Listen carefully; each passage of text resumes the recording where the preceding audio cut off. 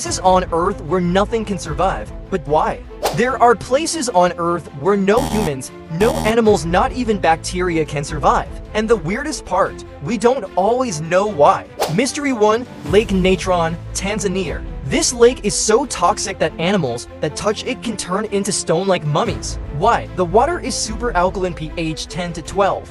Filled with deadly sodium carbonate, the same stuff used in mummification in ancient Egypt. Mystery 2, the deadly pool, Yellowstone.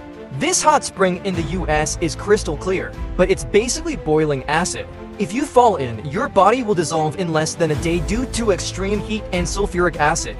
Even weirder, scientists discovered mysterious underground life forms that somehow survive here. Mystery 3, the Silent Zone, Mexico.